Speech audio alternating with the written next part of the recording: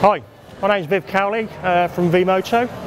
This is one of my bikes that I've got here for this year's show. I've got two bikes this year. I've got the K100 and then we have a Honda Dominator over in another part of the hall.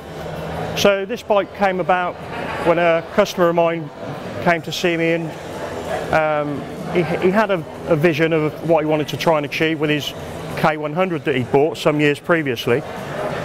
He'd stripped it out and it came to me in bits.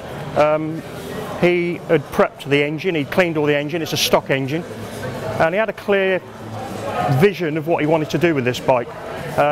It was going to be a calf racer, and he bought to me a fiberglass fairing and seat unit.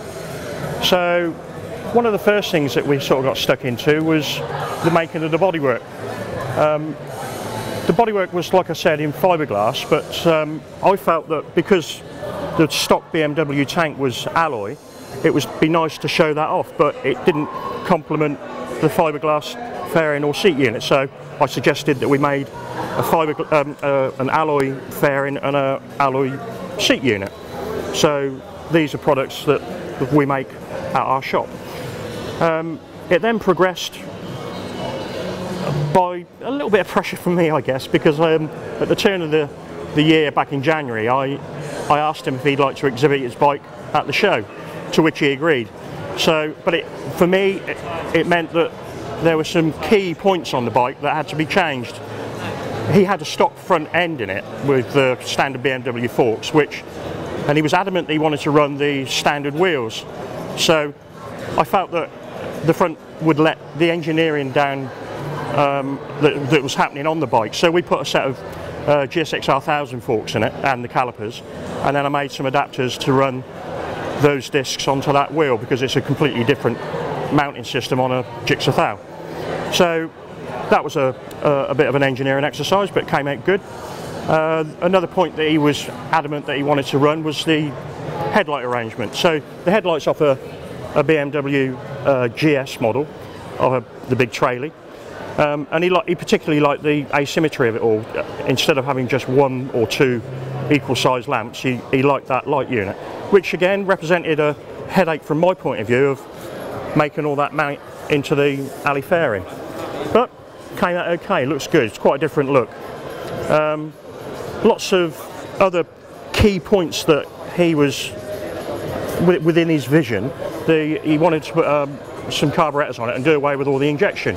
So we initially spoke of putting 4 carbs onto the bike, but I had kicking around in my shop a side draft Weber and put it on top of the engine, and it instantly sold the deal. So then I was into the realms of making a manifold, because of course you can't buy an inlet manifold for a Weber on a K100 BM engine. So made the inlet manifold, and as near as I can made it look like a casting, and the finished effect is quite striking. Going further back into the rear of the bike, the suspension is a little bit different from a point of view that the way that the damper and the rocker arrangement is fitted. It's actually a rear damper and a rocker from a 2002 Yamaha R1. So it's been done before, and it was just a case of doing the maths and getting the rocker leverage ratios right and applying it to this application. So quite a different look.